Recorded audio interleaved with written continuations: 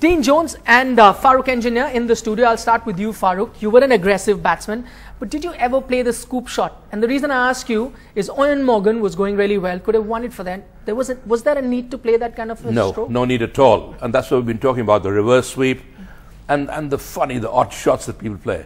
He was playing so well. He could have won the game. You know, he could have easily won the game. Going superb, playing superb sixes and fours all over the place. Okay, played a stupid shot, but it was a very clever ball from Kevin Cooper. You know, he bowls a slow one, Dino, from the back of his hand, doesn't he? He does. And he disguises it really well, and I think that causes lots of problems. For yeah, he's a very good bowler. He brings it at the back. What he hasn't done in the past, which I saw in the Chittagong Kings when I was his coach, he doesn't bowl that fast Yorker. But he has this year, and this is the point that Farokh, he bowls it a lot more at the death, and that's where he's knocking guys over. Comment on the scoop shot. Did you ever do that? I know it fetched him a 6 there, just before. The guys practice it a lot. I know it's Farokh is, you know, and I'm a little bit old school where he's better off in hitting it down the ground. But I think he was backing on the fact that he was going to bowl his change-up ball and get up and underneath it.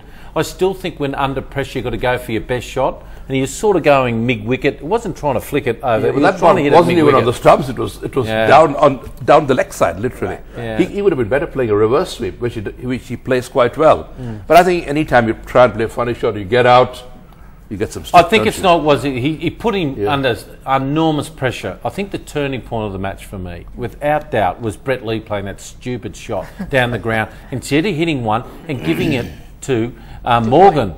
And Morgan's starting to think, boys, just give me the strike. You don't have to hit the sixes. It's my job. Well, that's where the coaches. That's where these highly paid coaches been around enough to know they better. They send messages all the time round to the middle. Batting gloves or something. Come on, give him the strike. He's the man of the crease. Right. That's why the coaches focus on handling pressure now more than the skills. Farokh, when was the last time you saw a limited over game in India, 5 fast bowlers play?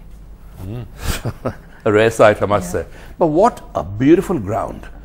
The outfield was magnificent. I've never seen it like that. Do you enjoy such games too, when the bowlers dominated, even though you were a batsman? I love the ball coming onto the bat. Everyone wants that. No one wants the ball staying low or uneven bounce.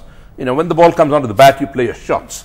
You're confidently playing your shots, and that's what it's all about. But what I must admit I laughed at, the players, and Srisan said it tonight, it's nice to play on the green top. Trust me, you've never played on a green top, young man. That had a couple of blades of grass on it. So imagine he had no idea of a green top. Well, it was a green top compared to the normal Indian wickets. That's right, but on that subject, do you enjoy watching such games? You know, where bowlers dominate, especially fast bowlers. We don't get to see that very often in India. Yeah, I think what we're starting to realise now, for all these little tricks they used to do, when the ball's coming on, that can be used as your strength as a batsman. As Farokh is right, play your shots. You don't have to do all these other shots at the moment. You know, the thing is with these type of pitches, you can give yourself a bit of room, just hit through the line and bang, it goes for 4. The bowlers, how the hell they've got more brains than batsmen? They don't. They're the dumbest people on earth. They really are bowlers, but they're killing everyone at the moment. The bowlers are really outsmarting the batters at the moment, which is really rare. Right, we've got a complete new discussion coming. Would you necessarily say there was a bowler's wicket? I think it was a good cricketing wicket because the ball came onto the bat nicely. You know, we saw some very good innings. Ajinkya Rahane, I thought, played superb. Brad Hodge played superb. Dravid started off very well indeed.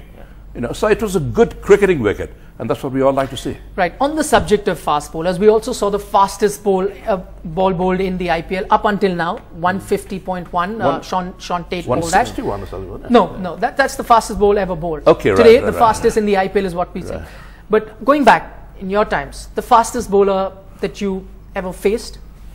Ever faced on one day was Wacker. I had at the Perth when he was a young lad running in 22 years of age, and the keeper was 2 steps outside the circle, Mohan Khan, so he's 32 metres back. But I will say this, people talk about the fastest, Shoaib Akhtar being quick, Sean Tate being quick.